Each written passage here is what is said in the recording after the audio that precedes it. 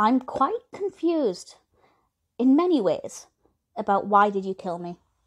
This is a film out on Netflix, and I say film, I thought this was a film when I started watching it. It's actually a documentary. It's about an hour and a half long, and for the first half of it, I thought it was a fictitious film with a screenplay that had been made to look like a true crime episode. And they exist, those films exist, and some are done very well. Usually I don't like them. This one I actually thought, as a narrative, was pretty interesting, and then about halfway through, something clicked, and I went onto the IMDb page, and it occurred to me then that this is actually a true crime documentary. And now I don't know how I feel, because part of me thought it was a well-edited story, and the characters were interesting and believable enough, but there were certain things that just felt unrealistic. And then when I learned that it was based on truth, it's kind of hard to suddenly think, well, I'm thinking this is unrealistic, and now you're telling me it actually happened. It's peculiar. This is it's directed by Fredrick Munk, and it's about the murder of a 24-year-old called Crystal. She was murdered in 2006. She was shot.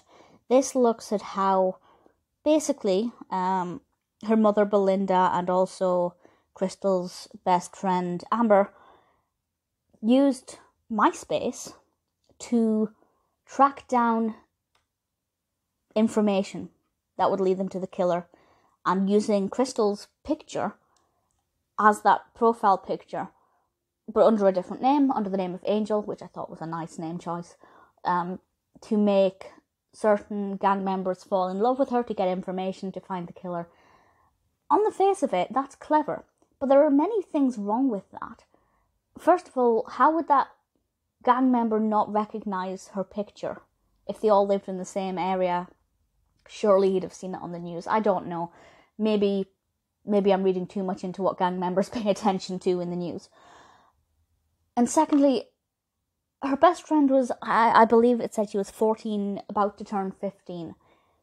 Basically single-handedly helping to solve a murder seems unreal.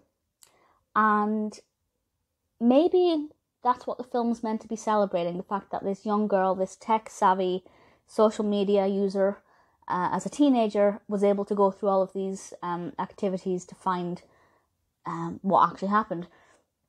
The police officer did actually say in this that he didn't know she was doing this, and that he wished that, she'd told him, and that's absolutely the truth. There is no way at all that a murder investigation team would let a 14, 15-year-old girl set up a social media profile with the intention of communicating directly with the killer, unless it was supervised. They absolutely would not do that. And I just find it hard to believe that everything went according to the way the documentary says. If it did, then that's pretty interesting, but there are things that I just think it focused too much on certain aspects and not enough on other aspects. I still don't feel like I have a well-rounded picture of every aspect of this case. So in terms of the way the narrative was presented, I feel like it's a bit back and forth and up and down with focus in the wrong way. The editing is really good. I liked the way it was edited together. I was going to praise the cast for their acting until I realised it was a true crime documentary. So the performances are good. Everybody who's interviewed is what I would expect. I'm not a big fan of her best friend's attitude. She just seems, she seems far too happy about her role in this. Everybody would want to track down their best friend's killer if they were in that unfortunate situation, but there was just something about those interviews that just made me feel really uncomfortable. It's interesting once you know it's a true crime documentary, but it's not really as dark or as gritty as basically any other true crime documentary I've seen.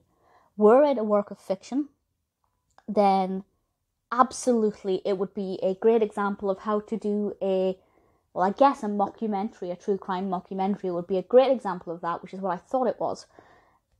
As an actual true crime documentary, it's not perfect, it's not really spine-chilling. I never felt the eeriness of catfishing on social media. It never really captured that essence. Good use of archive footage, CCTV, police interview footage, great use of all of that. The atmosphere wasn't right.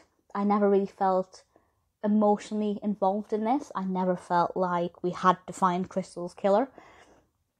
I never felt, as I said, like we were being told about the dark side of social media, about how you can pretend to be somebody else and manipulate people's feelings, even if it is for the greater good. Really, as a true crime documentary, it's not great. I prefer to think of it as a work of fiction. I don't know, now that it's been edited and released, what Crystal's family actually think of the final outcome. Certainly, I think they told her story well and have kept her memory alive. Their role in this, was well presented for the most part. But as a true crime documentary, it's weak. It's very, very weak. If it were a work of fiction, it would be pretty great. But in terms of trying to solve a crime through the documentary, probably one of the least gripping documentaries I've ever seen.